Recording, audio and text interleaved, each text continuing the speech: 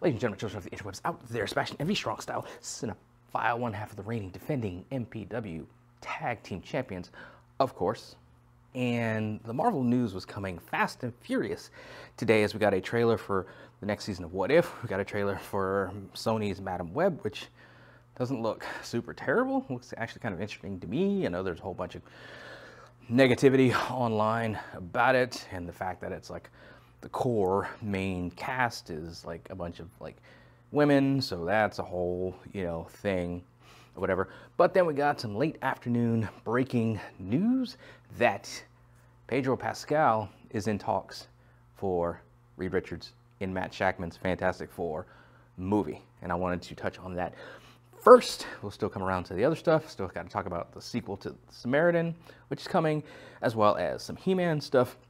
So I got a lot of stuff to catch up on, but I wanted to touch on this first because Fantastic Four is my favorite comic book. So let us geek about that for a scant few minutes. And I say there's some conflicting rumors or news going on.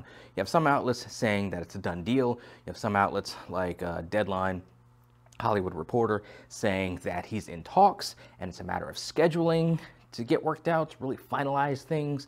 So we're kind of, things are up in the air at the moment. But on the casting itself, I like Pedro Pascal as an actor. Of course, he was in The Last of Us, he's in The Mandalorian. A lot of people are kind of joking that they expect Franklin and Val, or at least Franklin, to be in the movie because you don't cast Pedro Pascal if he's not going to be like a fatherly type of figure. And also kind of looking at his age, I mean, he's no spring chicken, but I know like Reed is kind of, he's not super old, but he is a bit older than Sue in the comics, so it would kind of lend itself to Pedro Pascal's casting. And you got to think, like whenever you're looking at an actor for one of these movies, you got to think, anywhere from like 7 to 10 years out of them playing the character. So got to factor that into things as far as like their age and that sort of thing.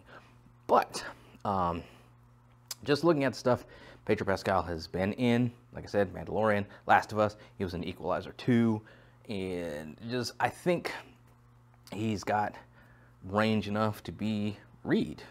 I'm totally fine with this casting. I know before Matt Shakman, the director, was kind of talking, waxing poetic about the script and how even during the strikes, the writer strike as well as the actor strike, they're still kind of doing pre-production work on the movie and kind of building up the sets and visual design type of stuff in the world that they're going to inhabit.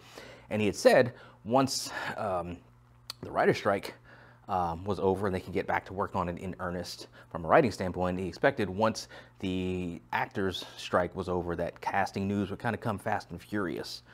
So could this be the sign of things to come? I know there's some rumors out there on who's going to be Sue in the movie.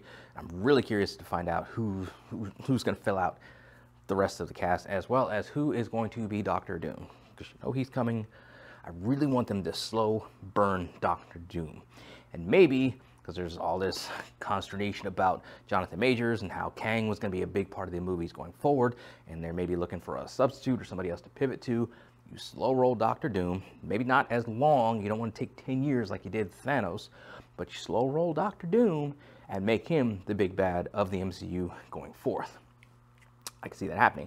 Or you can have him as like the precursor to Galactus. I think those are like the two kind of big threats that could bring everybody together for another round of, an Avengers movie, Avengers plus Fantastic Four plus X-Men, who knows at that point. But that's where we are. Pedro Pascal is cast or he's in talks. One of the two, but his name is swirling around as Mr. Fantastic. I'm here for it. I'm curious to see what the rest of the cast is going to look like, and when we'll find out exactly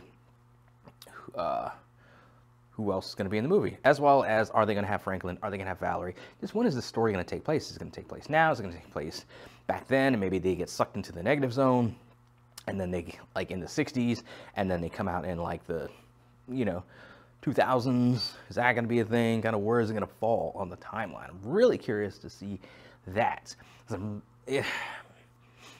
Are we going to get like a straight origin story? I hope not. Hope not going to get a beat for beat origin story. I hope that they'll already be established. Maybe a couple quick, not like total first act taking up flashbacks, of their origin, but just like a quick little, you know, 5-minute thing, or even how they did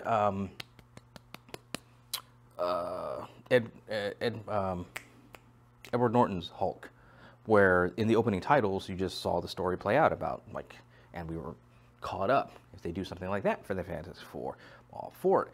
Like I said, it's my favorite comic book. Thing is my favorite Marvel Comics hero. I'm hoping to get a tattoo of him very, very soon.